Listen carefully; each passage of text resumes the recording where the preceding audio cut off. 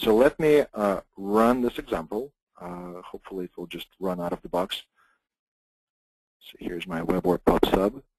It's going to run the example. At times I experience the problem where my virtual machine runs low on persistent storage, and in this case you get an error and you have to go in and clean it up, but hopefully it will just work out of the box right now. And while it's doing this, I'm going to take a look at the questions. All right, where can I get client-side WebORB.jar? Well, that's going to be included in WebORB distribution, and you will need to wait till WebORB for Java 4.1 is released.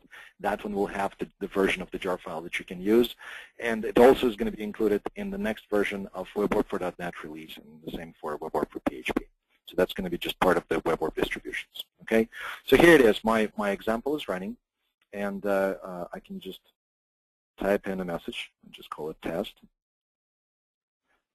Click send, and message goes out, and here it is. We received our own message. Okay, now here's the very cool thing. So while this thing is running, and there's our auto correction and all this stuff, and just type one more message, say send. So here it is, message hello. So now a round trip takes place. The message goes out to WebORB and then comes back. Now, something else that I wanted to show you as a part of WebORB Management Console, which I'm going to bring up in just a second. So this is WebORB Management that is talking to the same instance of WebORB that this particular Android is talking to. Okay, so if I go to the messaging server, you will see that there is this chat destination. So this is the destination that this particular Android app is talking to. Okay, one of the functionalities that we included is we call it test drive. So here in the test drive, I can create a subscriber. So here it is. I'm going to create a subscriber.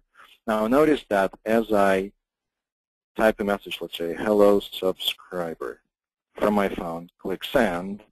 Okay. You see that this message shows up in the browser because this is sort of a, as we said, test drive. So it will hear about all the messages that are published into that particular destination. Likewise, I can send a message directly from the management console. So right here you see management console. And if I say hello Android and click publish, you see that my Android received this hello Android. So the cool thing about this is that using WebORB, you can really reach out and extend application to a lot more than just Android. So if your strategy is to build an application that will be present on both Android and let's say iPhone, okay, or Windows Phone 7, or we'll have a browser front end, you can use this messaging infrastructure with this unified interface to have all those applications communicating with each other, okay? And WebORB really provides this unified interface, which I believe is a very, very powerful functionality. Okay, I also have a client application that I built that does really the same. So let me quickly run that, just so you can experience that functionality as well. So now Flash Builder is starting, so hopefully that will be quick. And meanwhile, let's say there's a question. All right, so the question is, as far as I know, we need async task for network tasks to isolate them from the UI thread. It seems that the network call here is in the UI thread. Can you please explain, or am I missing something?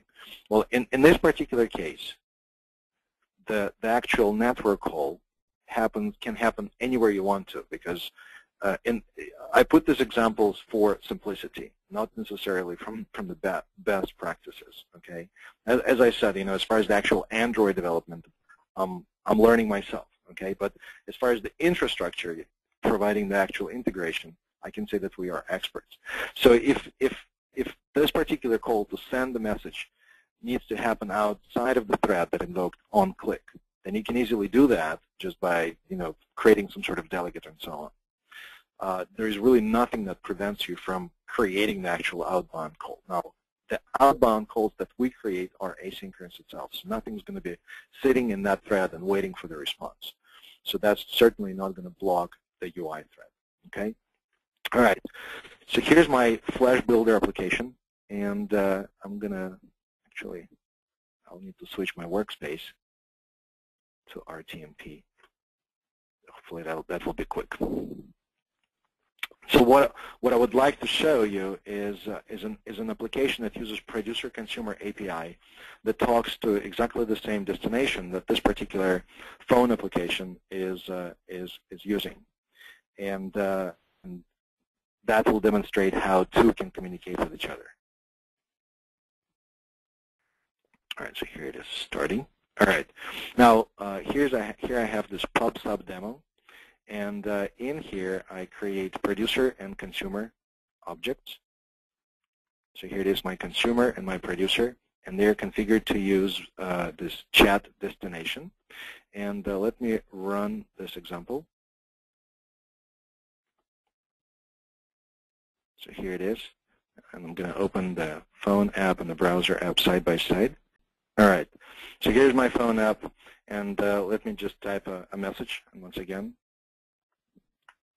just say hello there, click publish. All right, so here it is, hello there, came from my Flex application, and in here we'll just say hello Flex, click send, and here it is, hello Flex came into the browser app directly from the phone. All right, so hopefully that demonstrates the concept that it's not limited to just one type of applications. It's really anything that is supported by WebORB. Okay. Now, that was messaging, and just to give you an idea how the code generation will work. So right here, when you can select the destination, if you go into code gen, one of the options that will be added is the support for native Java. And the options here are the targeted environments. So there will be native Java for Android and Air for Android. And when you select this option, the code is generated for that particular environment. You can see all the generated code right here. All right, so that's what's going to be available. Now, let's see. So I have demonstrated messaging, native remoting. Let me show you the support for Air applications. So for that, I'm going to go back into Flash Builder. There's an excellent question. With messaging, does WebORB client maintain a persistent connection to the server, or does it pull?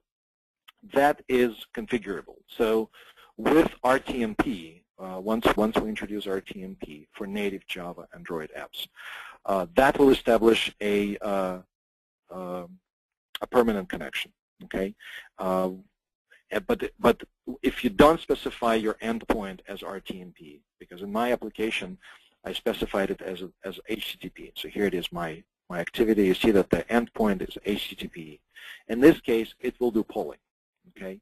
And as far as the polling right now, it's a short poll, but we're working on adding support for long polling, where it polls and the connection is basically intercepted by the server, and it waits till messages are available. But that's more on the server side. So to answer your question, both options are going to be available: a dedicated connection and polling. Okay. All right. So here I do have an application. I believe that's the one. Yeah.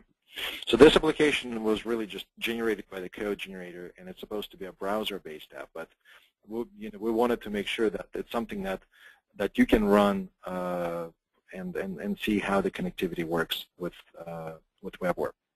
So for this, notice that my project is referencing this WebORB for Java for one WebORB-services-config. And this is something that is going to be very important whenever you develop Air applications. So let me show you what's going to happen in there. So here it is, my WebORB for Java for one, web app, WebEnv Flex, and then WebORB-services-config. There's going to be a channel. Default channel is my-mf. Notice that the endpoint URI is absolute. So this is what I was talking about when I mentioned that the endpoint URIs must be absolute. Because it's an Air app, it will not be able to resolve relative URIs. Okay? So any requests that my Air client will send will be going to this particular URL. And this host name, the IP address, is special from the Android emulator. This is how the host machine is identified. Okay, so here, one of the things that I personally found when you develop Air applications for Android, the experience of building and packaging and deploying your application onto the Android device or emulator is not as straightforward as with using IDEA. Because with IDEA, I did not have to run a single command line in order to get this application running. It's all just UI. Everything seems to be pre-configured. So with Air, there's a lot more that needs to happen. So one of the things that we are going to do once the version supporting this is released is the generated project that we're going to create in the code generator will include an and build file. And this build file is something that that I would like to credit Jonathan Campos, the Flex user group manager here in Dallas. He put it together. So this build file really does a lot. So to give you an idea, all the targets that are available here, you can see them in the list. So you can install Air on the emulator or on the device, install application on the emulator. You can just do all kinds of stuff, okay? And that makes it very, very easy. So for instance, to install this application on the emulator, you just select this target, click run, and then all the magic starts happening. And you can really see all kinds of different things that are happening. So here it says, okay, what application should we compile? So I select my application. It starts compiling, then packaging that Air app, and then deploying it onto the actual emulator. All right, while it's doing this, let me take a look at the questions. Question is, how far are we on the iOS client? The timeline that we currently have is in the next, I would say, about 8 weeks, we should have support for AMF and RTMP clients. So I would say that by, let's see, now is what, mid-March. By the end of May, I think it would be reasonable to expect us to have full support for RTMP and AMF for the iOS devices.